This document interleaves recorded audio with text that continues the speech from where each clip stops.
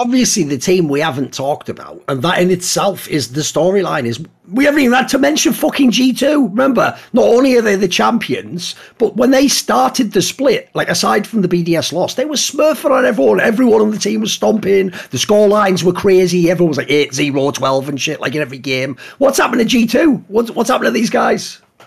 I mean, from what I could see is like in spring, Jankos and Cavs were just like smurfing out of their minds, kind of.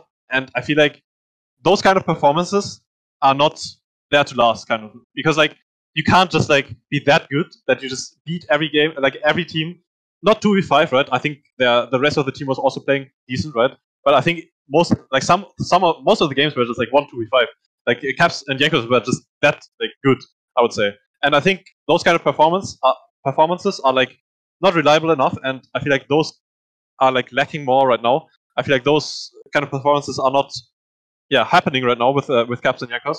They're still playing like decent, right? I mean, maybe against SK, like Caps got solo killed or something, right?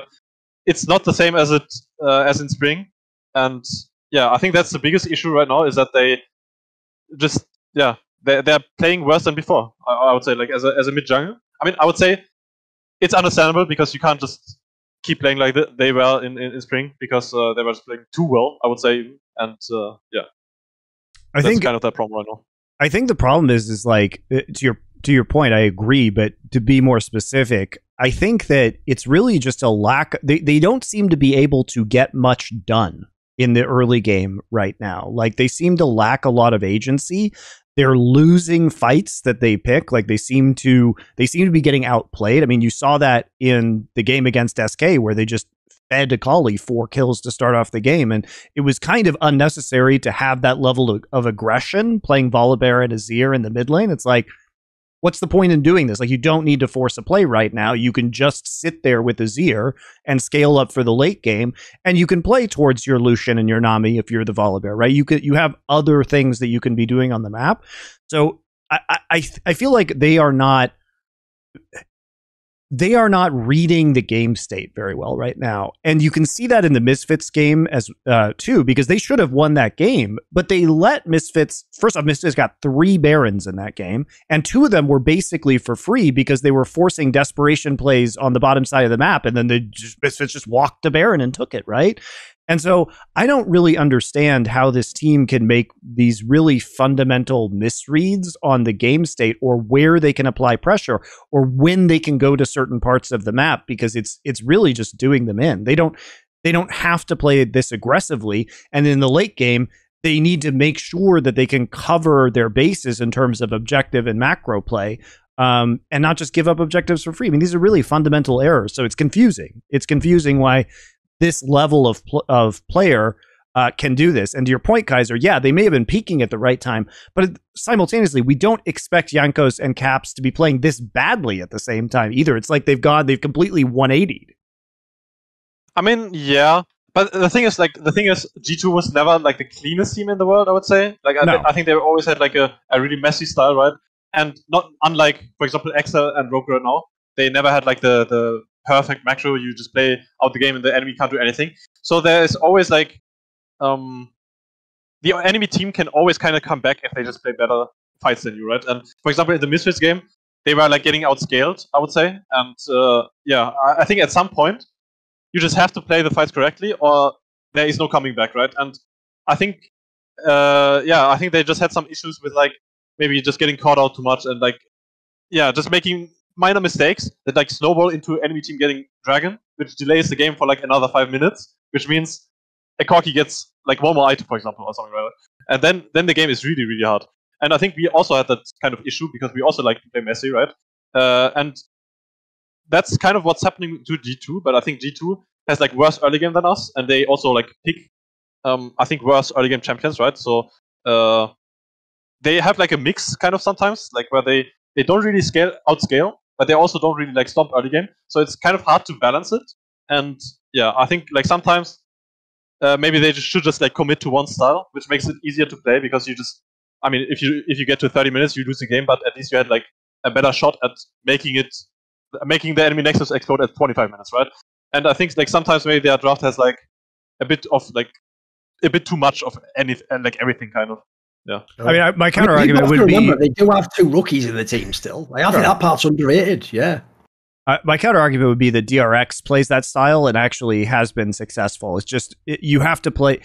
It's not very surprising, but if Def's playing Kalista and they've got a Zir in the mid lane, you just play into the Kalista early, try and stack dragons, and then scale into late game. So it's doable. It's doable, but it is very easy to predict what you're going to do in those scenarios.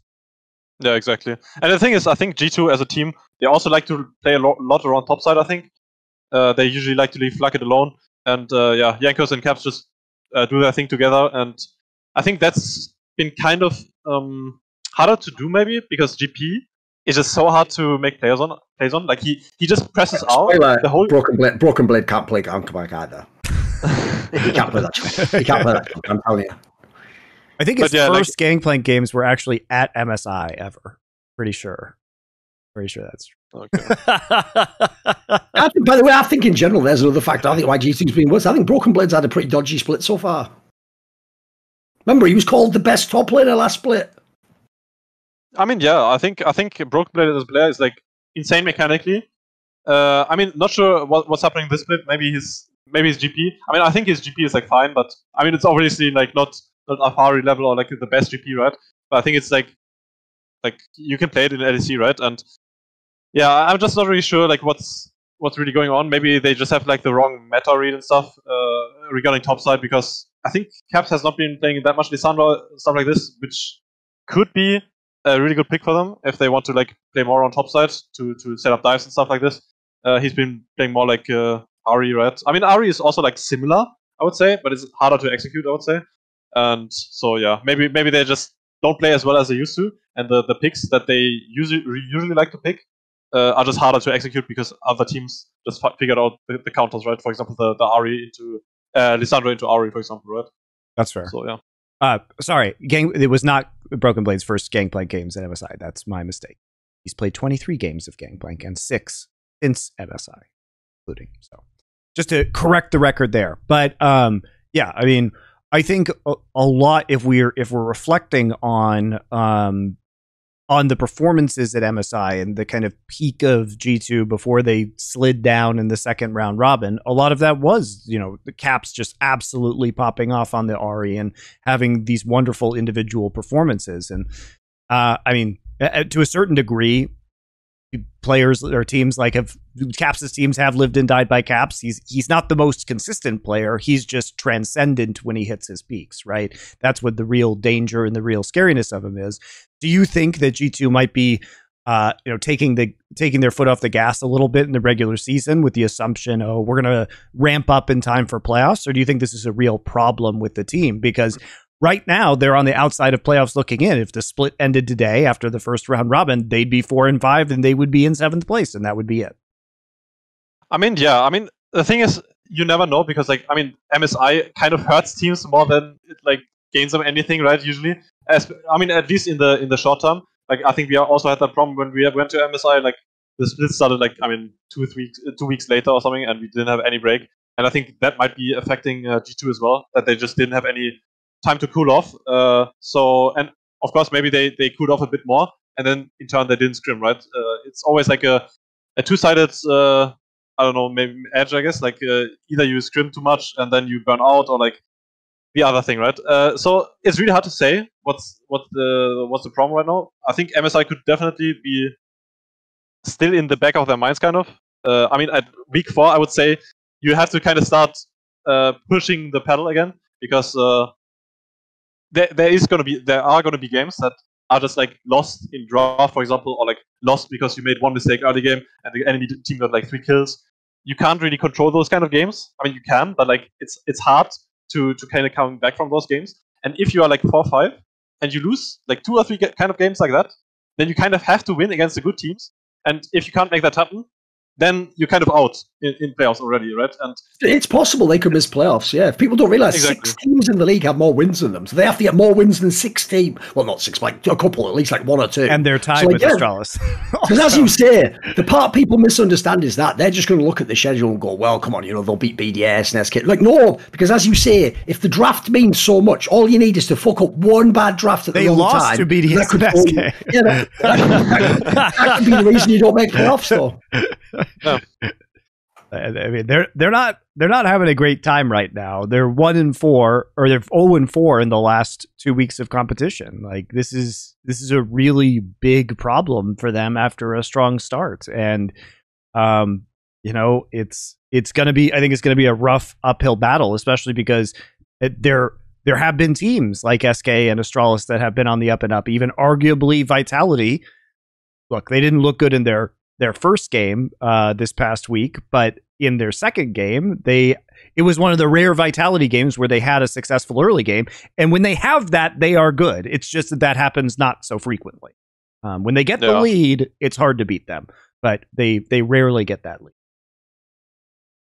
Yeah, I agree. I mean, the thing is, like, they also got kind of their best champions, right?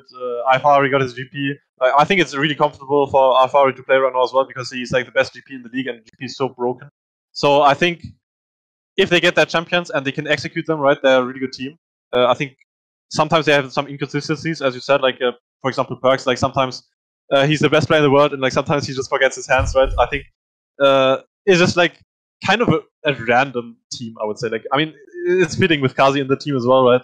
Like he's the same kind of player, and I feel like that's why they sometimes have like some issues in the games, because they just like they make some really questionable decisions, and like then the game is just lost from the start, right? But I think if they find their like footing and if they play well, they can be a really good team.